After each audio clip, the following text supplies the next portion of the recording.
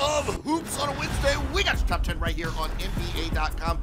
At number 10, Darius is sharing this with Jarrett, who snares it, and look at him go up for the stuff. And if that's number 10, we're in for a good countdown. Moving along to number 9, welcome back. Trae Young returns, and he's diming up Clint Capella. Clint Capella goes up for the southpaw spike in flight. The Hawks get in at number 9. Up to number 8, and it's time to check in with the Gobert report. Rudy treating Nikola rudely, then the Timberwolves race the other way, and look who finishes the play. That's right, Rudy Gobert catches the behind-the-back pass and goes up for the stuff. The Timberwolves get in at number 8.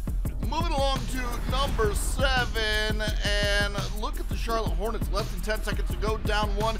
And Miles files away a victory as he goes all the way to the rack and lays that one in for the Charlotte Hornets, who sting the Hawks. That one gets in at number 7. At number 6, Nikola Jokic throwing it up. An Aaron could have had an easy throw down, but why not go reverse with a burst?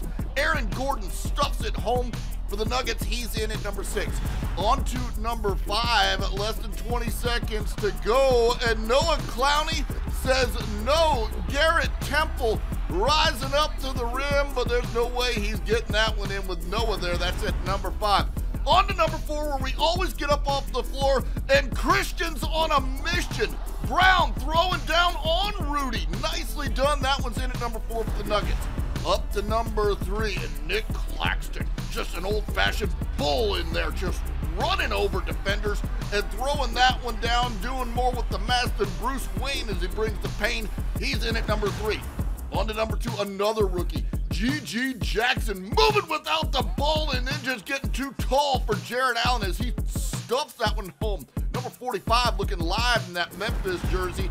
He's in at number 2, but at number 1, you better not abandon Brandon. Brandon Miller right down the heart and ripping the Hawks apart with this one-handed punch to land at number 1 on NBA.com.